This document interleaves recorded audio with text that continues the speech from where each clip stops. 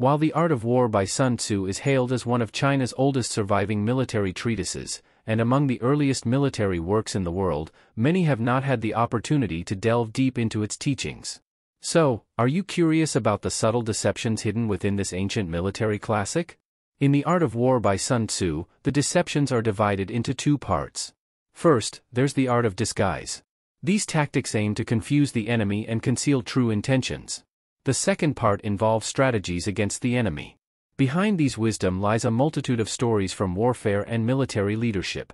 We will delve into how these ancient insights were applied on historical battlefields and explore whether they still hold value today. In the previous video, we delved into the art of disguise with, when able to attack, we must seem unable. Today, let's continue our exploration by delving into another strategy, when using our forces, we must seem inactive.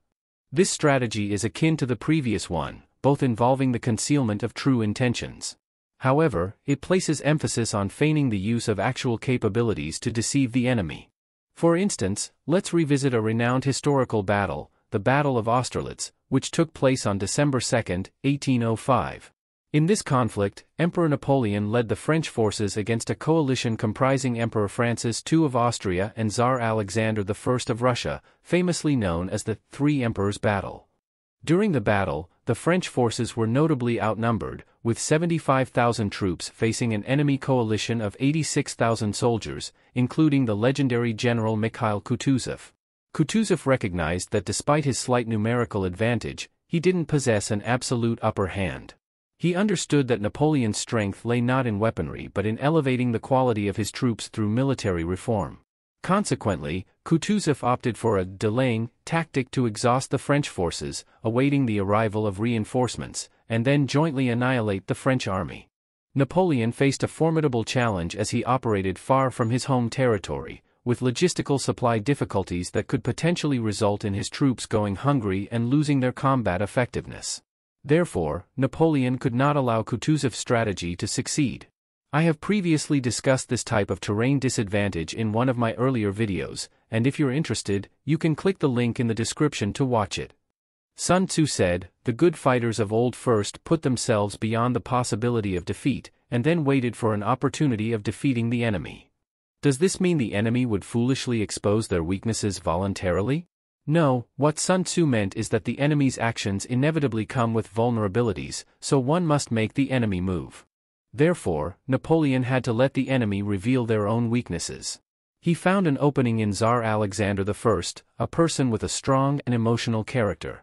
Napoleon decided to employ a feigned retreat strategy, luring Alexander into pursuing him, thereby creating an opportunity. This battle raged on with intense ferocity, and in the end, the Russo-Austrian coalition found themselves at a disadvantage and decided to retreat. Many of their soldiers fled onto the frozen surface of Lake Sazan, and Napoleon ordered artillery to bombard the ice, causing the enemy to fall into the lake.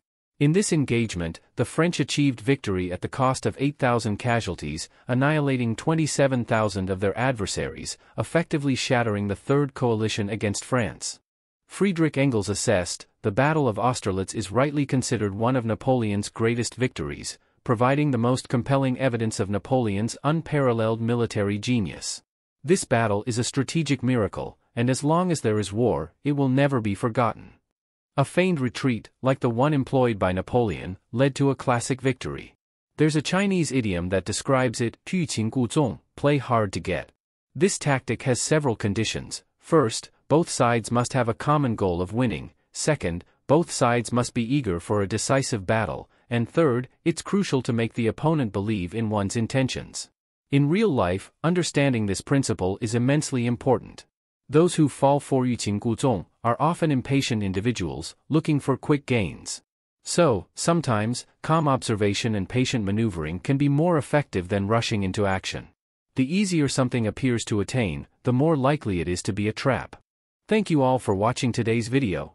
In the next episode, I will continue to delve into the remaining aspects of disguise. When we are near, we must make the enemy believe we are far away. When far away, we must make him believe we are near.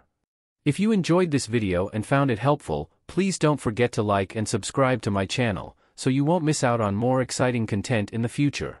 If you have any questions, suggestions, or would like to share your thoughts, please leave them in the comments section. I look forward to hearing from you.